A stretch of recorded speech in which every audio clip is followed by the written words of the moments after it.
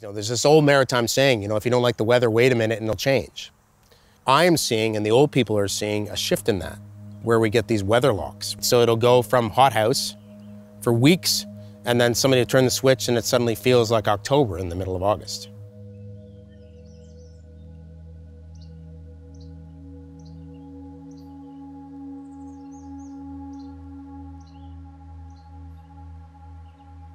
Just allowing this climate change thing and its impacts on the forest just to run its course without human intervention is irresponsible. And I certainly believe that we owe it to future generations to try and minimize the negative impacts on the things that we value from the forest.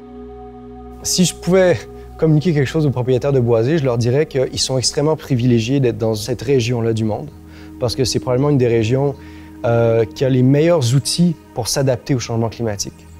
C'est-à-dire que c'est une région où le climat est relativement tempéré. C'est une région qui reçoit beaucoup de pluie, beaucoup plus que dans l'Ouest. Puis troisièmement, il y a une grande diversité d'espèces d'arbres ici.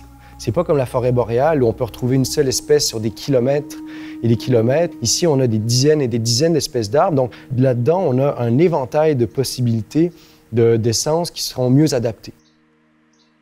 The stands are the forests that are going to be most resilient to climate change. Stand diversity is a big factor. The more diverse that your stand is, the more likely it is to be resilient and fare better under climate change. So here in the Maritimes, our forest is characterized as the Acadian Forest. It's a unique forest region composed of a specific mixture of tree species that you don't find anywhere else on the continent. The climate here is generally moist. It's heavily influenced by the ocean. Historically, we enjoyed, at a regional level, a fairly moderated growing season with fairly evenly distributed precipitation. We are now having repeated, prolonged periods of drought. Alors, ce que les projections climatiques anticipent dans les prochaines décennies, c'est un climat qui va être 3, 4, peut-être 5 degrés au-dessus des normales historiques. En général, les gens peuvent se dire que c'est une bonne chose parce que les hivers sont longs au Nouveau-Brunswick, mais la réalité, c'est que les extrêmes vont être plus extrêmes. On parle l'été de 2, 3, 4 degrés d'augmentation des températures, mais l'hiver, ça peut monter à 6, 7, 8 degrés d'augmentation des températures. Il y a aussi un important aspect, c'est les précipitations. On anticipe une légère hausse des précipitations. Mais par contre, il faut bien comprendre, c'est que cette hausse des précipitations ne compensera pas pour l'augmentation des températures. On parle aussi de tempêtes plus extrêmes, d'événements en général plus extrêmes et plus intenses.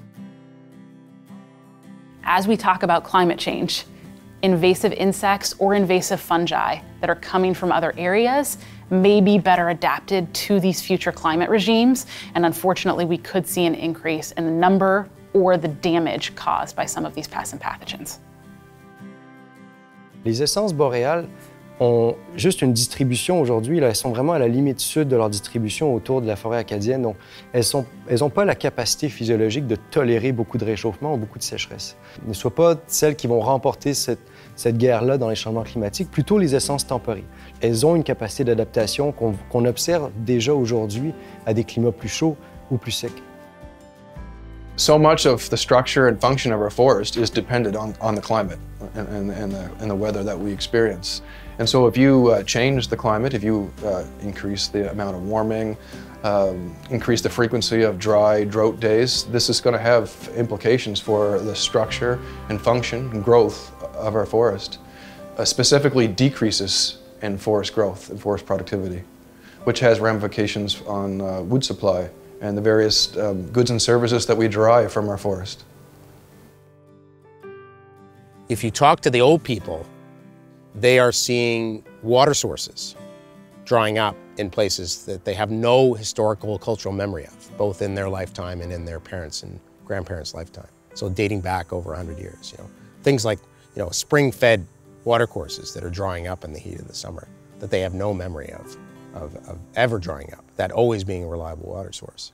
So I see climate change affecting landowners in a multitude of ways, but there are a lot of landowners over the last 40 years who have decided to fairly intensively manage their forests towards timber production, and the predominant focus has been towards spruce and fir timber production.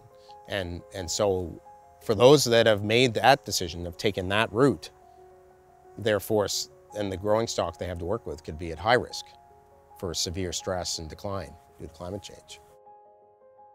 Certainly, the science that I'm aware of would suggest that the climate is going to become less and less favorable for spruce and fir. That's going to pose all kinds of challenges related to forest management, whether the outcome is for timber production or habitat or even ecotourism and recreational activities, right? There's a whole other body of science that increasingly suggests that complexity is correlated and interrelated with an ecosystem's ability to adapt.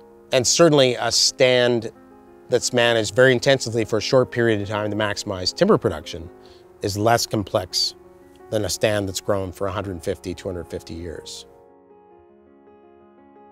Depuis quelques années, je trouve déjà les changements climatiques sont une réalité qui est de plus en plus présente et importante déjà dans le discours politique.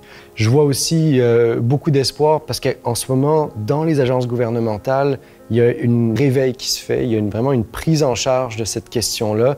Maintenant, ce qui reste à faire, et je pense qu'il y a quelque chose qui est tout à fait faisable, c'est de passer de cette connaissance scientifique à une application et à une diffusion de cette connaissance-là dans les propriétaires de boisés, dans tous les gens qui interviennent dans la forêt. Pour moi, ça, c'est hyper important. C'est très, très important de pouvoir faire cette transition-là, de passer d'une recherche dans une tour d'ivoire à une application concrète et une amélioration des conditions de vie des gens, finalement. If a landowner wants to manage their forests towards climate change adaptation and carbon storage, they need to know what they have. Where do they live? What kind of forest is it? What kind of sites they have to work with? What kind of species do they have to work with?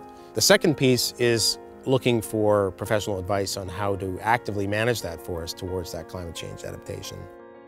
Some people might think that when I say storing carbon, that I'm suggesting that you can't actively manage your forest and actively harvest forest products, including timber. That's not true.